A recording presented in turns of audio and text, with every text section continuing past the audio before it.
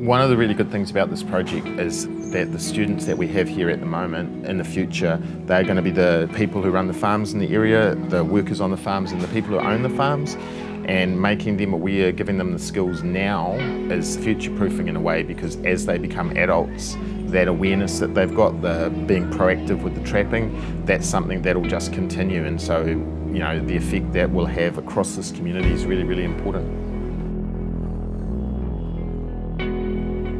I'm Miles Webb, I'm the Deputy Principal at Auroa Primary School in Auroa in South Taranaki. We were part of a Curious Minds project to look at the reintroduction or the possibility of whio into local area, and after looking at the issue of predators, our focus for that determined that we couldn't reintroduce whio until we removed the predators first. And so in terms of the sound lure, we were wanting something that the kids would be able to do here at school that would be hands-on, that would get them proactively involved in either trapping or proactively involved in pest management.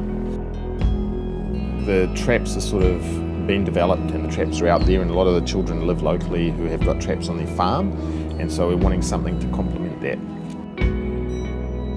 With that project we looked at the cultural aspects, so we had a marae visit, we also had someone from iwi every time that we went somewhere and did a visit, and so we had that partnership in there which was really, really positive, I think.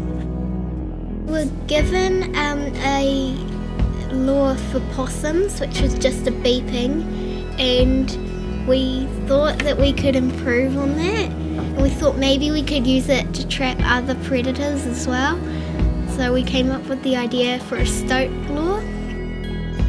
It started off as a theory-based project, and we realised that the more hands-on that it got, opened up opportunities for them to be doing things on their farm. It's also been powerful to give them experience with like wiring up circuits and starting to do the testing. This is the SD card that goes inside the MP3 player. The SD card holds all the sounds, and then this is the amplifier, so it amplifies the sound. This is the pickaxe chip, and we code that and basically tell the sound lure what we want it to do. And then we've got the speaker as well, and we've used a bottle to amplify the sound. The next stage is to supply those units too for people to test them in real situations.